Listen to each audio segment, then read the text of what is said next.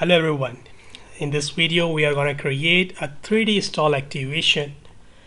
So first of all I have 3D Studio Max and I'm going to draw my box with a parameter of 10 by 20. I'm going to make it 20%, yes, 20 feet, and height will be, I think that will be 4 inch. Okay, that's okay. So this time I need to take duplicates. I'm gonna hold shift key and rotate them. Oops, sorry, hold shift key and rotate them like this. It's perfect. And I'm gonna place it to the behind or background inside.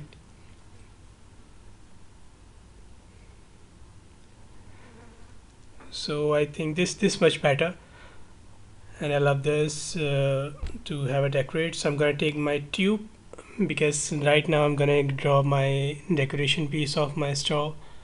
So take the tube and make it one segment's height and side will be 4. So the 4 side will be adjusted on the stall by converting in editable poly. I'm going to adjust with the help of vertices. I'm going to take polygon. I'm going to delete the extra sides. I don't want them. So just make it to the straight and then place it down like this. So from side viewport I can see them like this, or I'm gonna give this kind of a shape,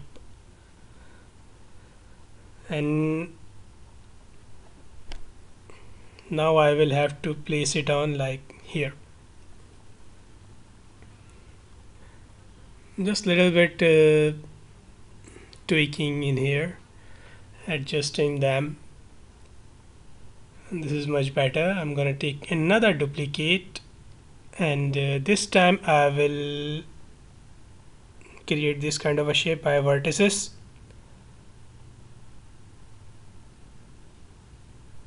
And now I will place them like here, but I need to decrease the size of this model. So I'll take the vertices and I will adjust them like this, because it has to be decreasing in the size. So okay, so this is the shape of my stall. I'm gonna create a pillar as well, pillar for the support of this design. So for the support I'm going to create the pillar, and I'm just going to adjust like this. And right now I'm converted to editable poly and have to increase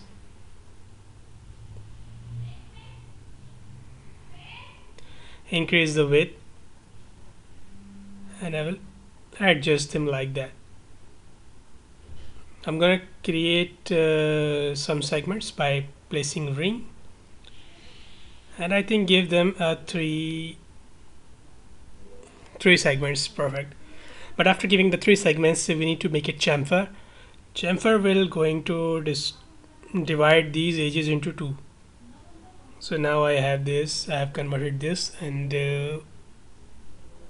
I'm going to take the polygon. No, I think the edges will be good. No, this one is wrong. I have to take the edge and make it to the ring, then press Ctrl and polygon selected, so I can make it extrude like this. So that's perfect. I will duplicate by holding shift key. I will duplicate by holding shift key and then place it down here to my left side and to my right side as well, both sides. So the support will be on both sides.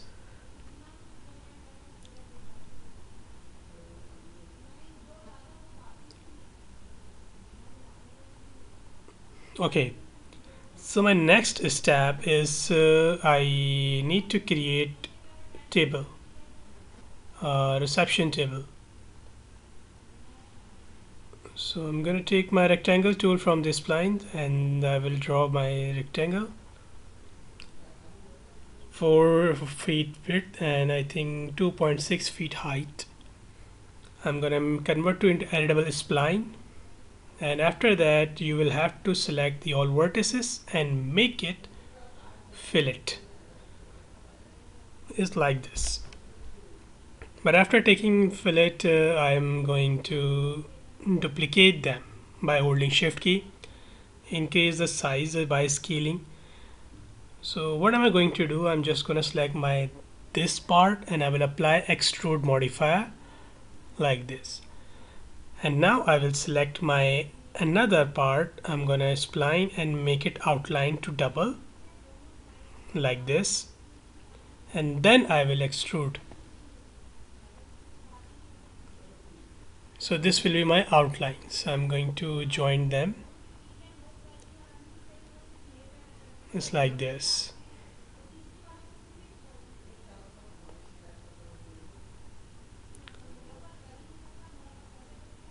So I have placed it down here in the front of this table or front of this stall. I'm going to convert them into poly, make it insert, and then a little bit extrude inside. Alright then, so my table is complete. My next step will be, I think,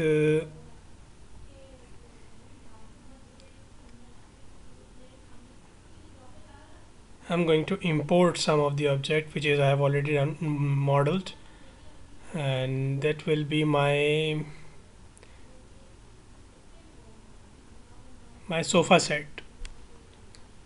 Okay, so I'm applying my sofa set here.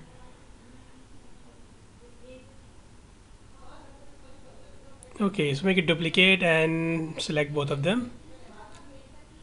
Make another duplicate. So here I have completed my sofa set, which is something like this. I've made a group with the sofa set because 4 sofas. So I will take the chamfer box to create the center table between these sofa set. Something like this.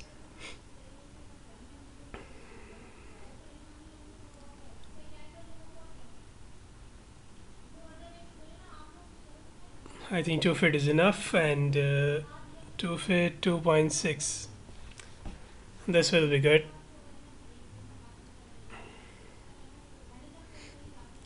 Okay, I'm going to take another duplicate to create the glass of the table. It will be my glass.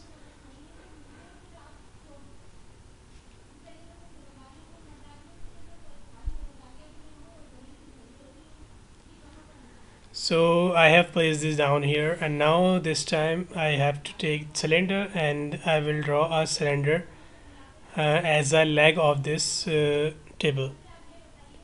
So now I have placed it down the cylinder,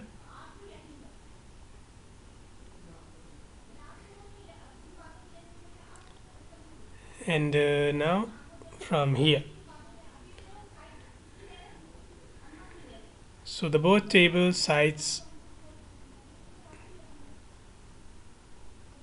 Now I have modeled this table as well. So from now on I only need to adjust them. Oops. I only need to adjust them like this, and take the box tool, and I will draw the screen, which will be my I think 5 or 6 feet and approx 8. I think 5 feet is enough. 8 feet width. I think this one is good. It's just a screen behind of it where you can display your product. I'm going to take the tube and I will adjust tube as a border by converting to editable poly. And now I have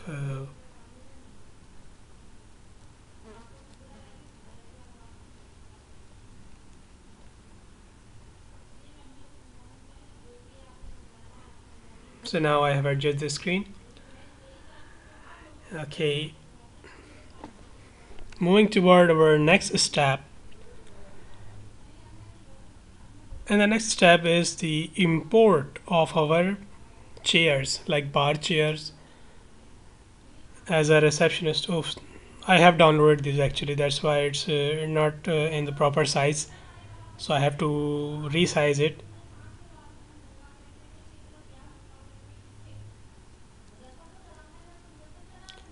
So I have rotated them, I have placed them, and now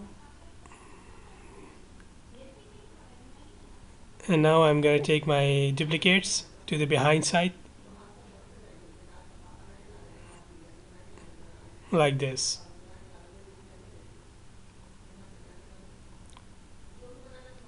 So this time I'm going to import my logo. I have created this logo in Adobe Illustrator. This one is my logo. It's a logo of the battery, like car's battery, car or vehicle batteries. So I'm going to apply the extrude modifier, and now it's extrude something like this. But I don't want this, I want our outline. So as you can see, my path is open. So I have to fill this path. I don't have to open this path, I have to fill them. So I'm gonna go to the, I think, front viewport. From here I will apply the refine at the vertex, and I will adjoin this vertex as a weld. So now my path is filled. Same thing, I'm going to do this. I'm going to weld this vertex, make it corner and make it. So now my path is filled. Now this is my outline, my proper logo. I will adjust this logo here.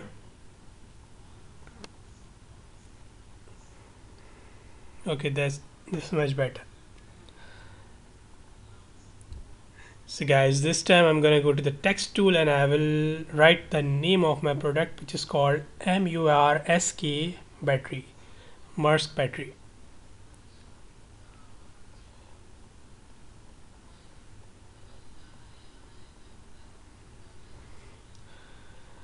Alright then, so just keep the font, suitable font, which will be my thing, Time New Roman.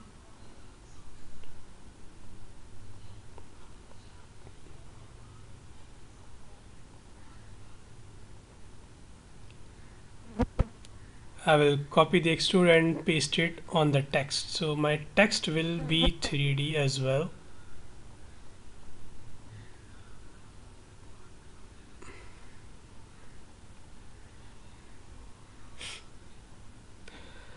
Now I have to model the top side of this, just to place the main title name of the stall. Make it corner, and then I will select them and make it flat as a smooth. This time I have to apply extrude modifier. Okay.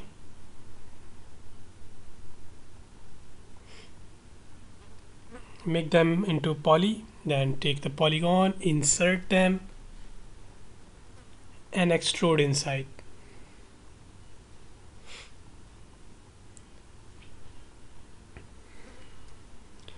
Take this logo as a duplicate and place it also on the top side of it.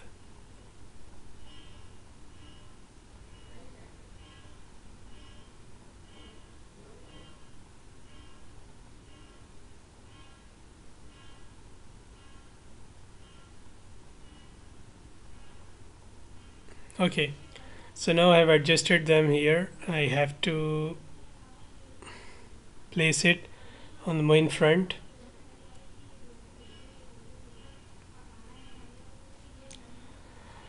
Well, this looks much better. some more decoration, so I need to clear the duplicate of this logo, rotate them on the right side and on the left side.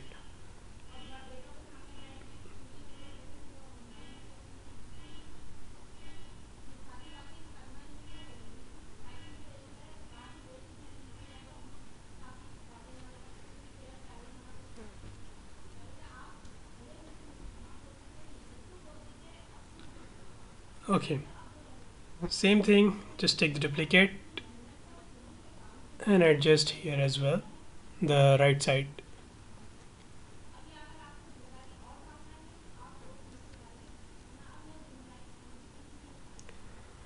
So as you can see that according to the modeling point of view that we have created our stall. So now our model is ready.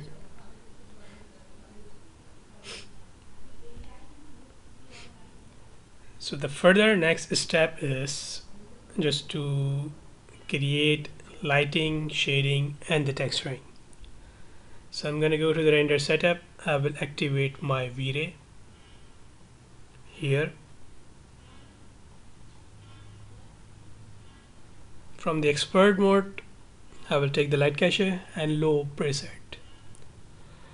Adaptive subdivision, let's not filter, and 1/4. I think that's okay. Go to the material editor and take the vray material.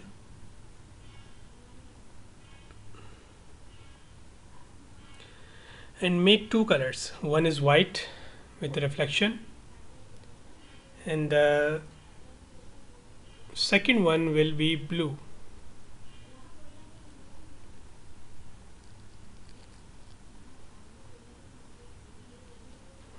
Like this. And start assigning.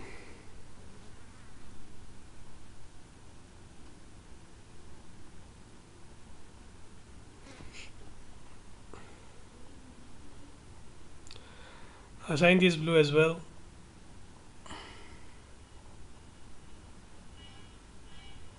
And assign white as well.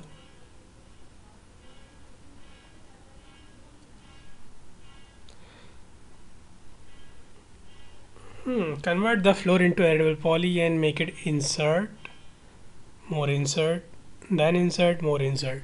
So by this we can have we can create these lines into the blue color just as a decoration beauty purpose.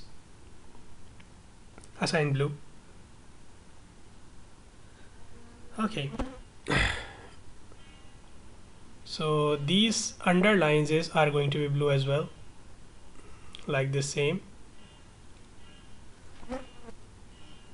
And these logo will be, I think, white color logo.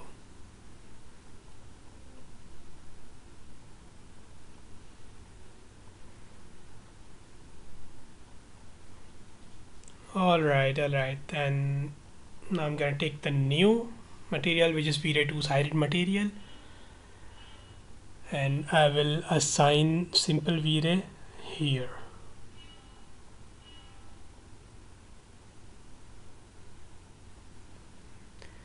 Why vray two-sided material? Because two-sided material will help the light to cross the way.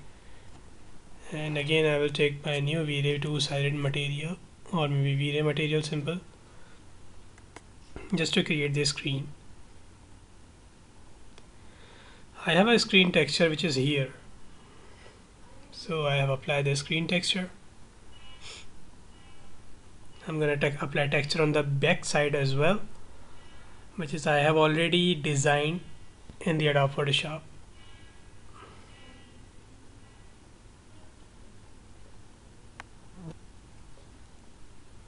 Like this.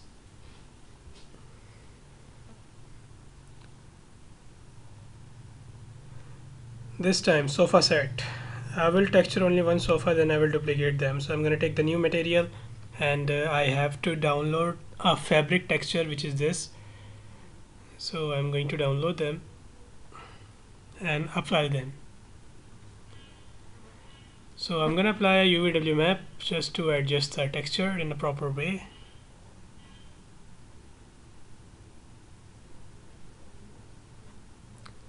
Same UV texture map on the every part.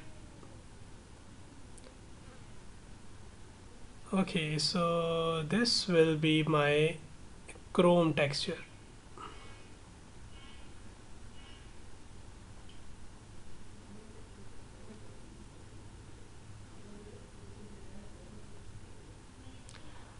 Remove the funnel check.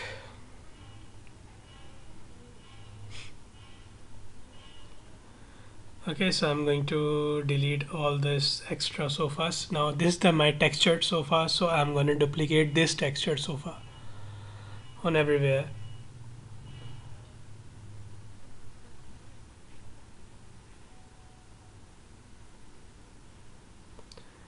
Okay,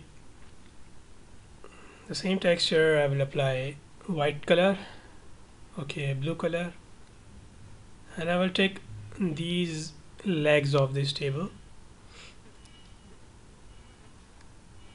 I will apply chrome texture. Okay, it's for the glass. I'm gonna duplicate this chrome texture and I will only increase the refraction, so it will be glass. That's perfect. So this times for the chair, I'm gonna isolate them. I'm gonna select them with the polygons.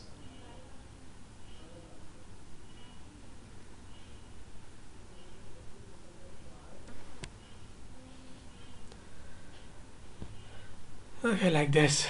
I have selected all the polygons in under the chair. I will apply this color, my chrome texture,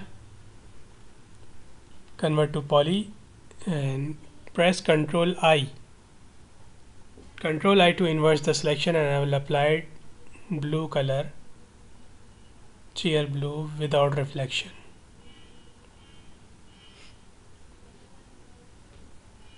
So I will delete these behind. I will duplicate them.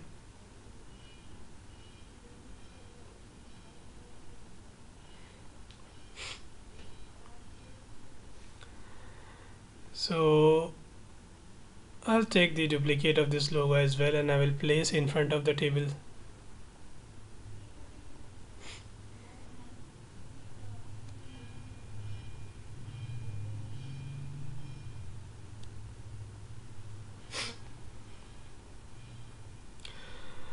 Here I will have to create the place for the lights. So now I'm gonna make it chamfer to create the space of lights.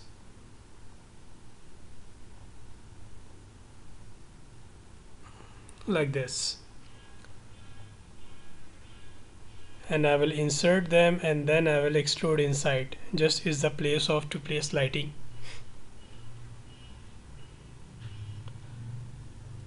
So now the time is to select the border of these lights.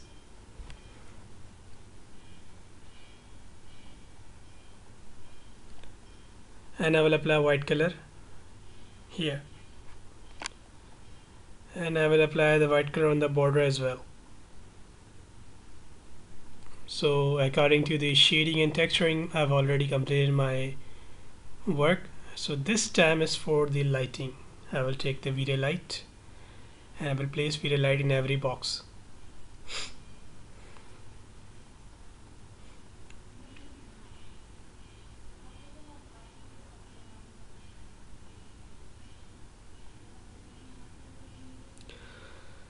Take the duplicates here and also apply here as well.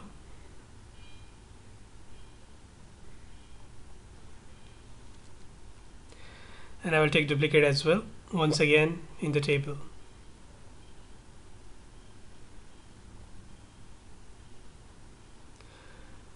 Okay, so let's create a cylinder for the studio light setup and apply a camera also. something like this.